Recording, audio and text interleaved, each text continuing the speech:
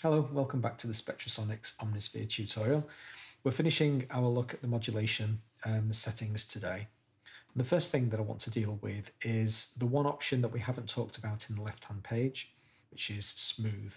Now, this emulates what in the analog world might have been called a lag processor, and it introduces a literal delay, a kind of softening of the effect that the modulation source can have on the target. A good example of this is to get the wheel modulating our pitch, and by default we get this kind of.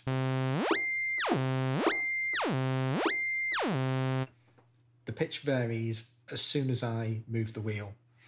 If I maximize my smooth setting, however, and do exactly the same thing,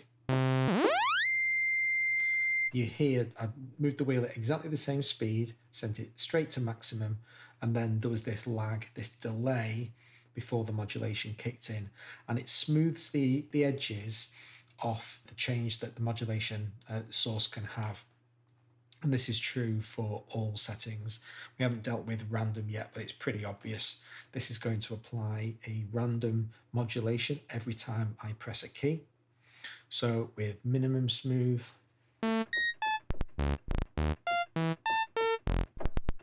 and maximum, you're going to hear it's going to be pretty quick, but there is always a little sweep up to the note.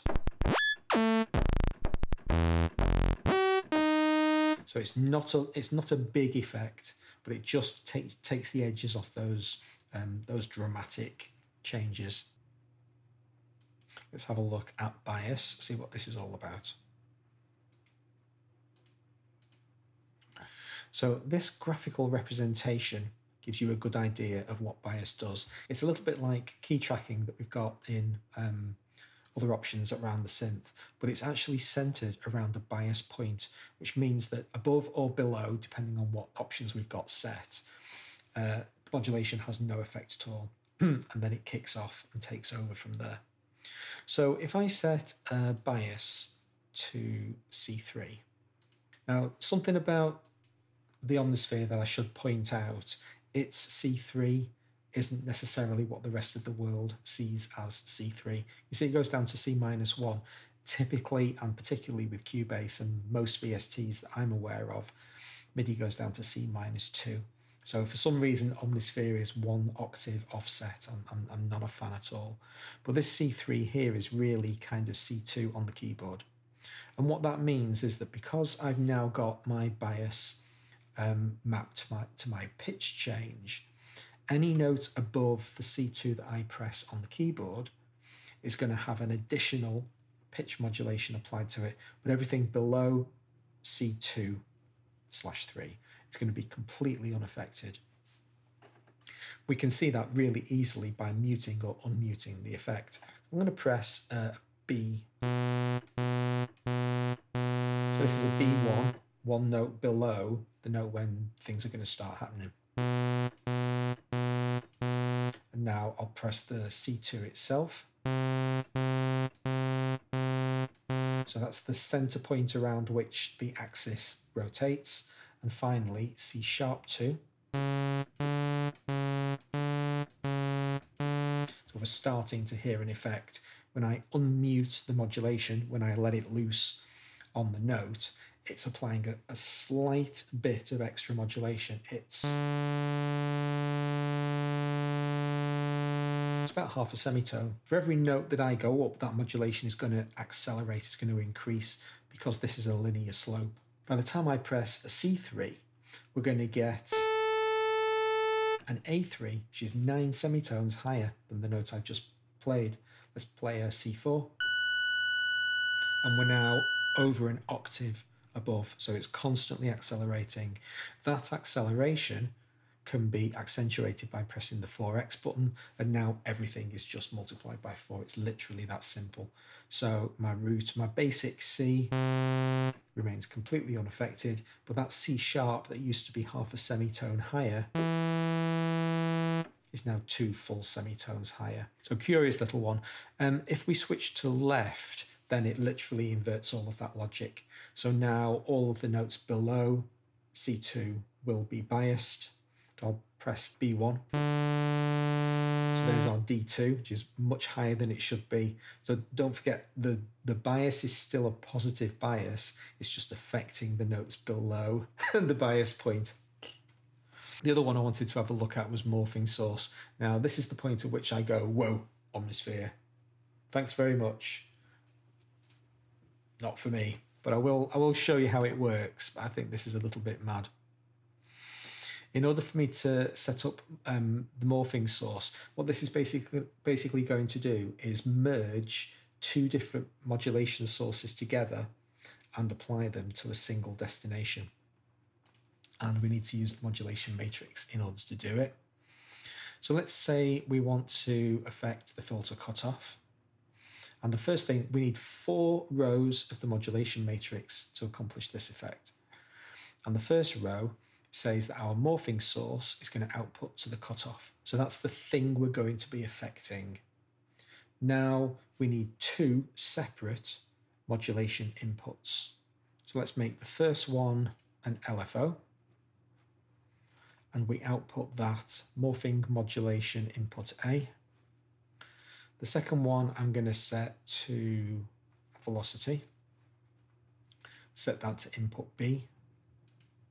And finally, we need a master control that allows us to mix those 2 modulation sources together. I'm going to use my modulation wheel. And that is set to morphing input AB crossfade. Don't you love it? So that's how you set up this morphing option. Absolutely insane, as I say. So now, depending on where my modulation wheel is set, we're either going to get an LFO-based variance of the filter cutoff or a velocity-based variance of the cutoff. Now you can see the LFO cycling merrily away in the background. So I'll press a key and we'll just see what we've got right out of the gate. In order for us to hear this effect, we have to engage the filter, which I totally didn't not just forget to do. Let's get back in.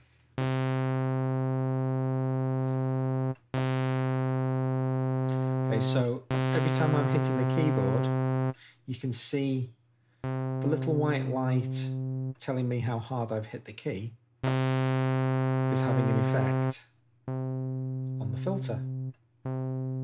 But that LFO that's cycling in the background isn't.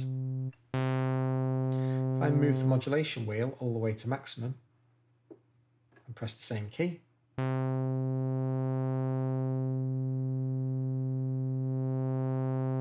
there's my cutoff. I want to make it a little bit more dramatic.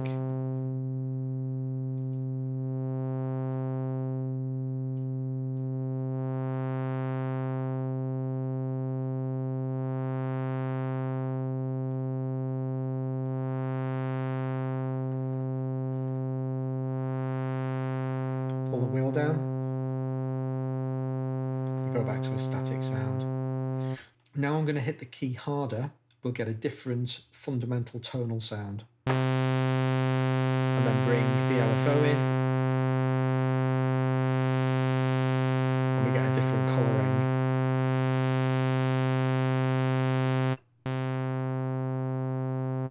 So these 2 effects are basically being summed together, and the amount by which each of them is being allowed to affect the destination is being controlled by our morphing input crossfade control.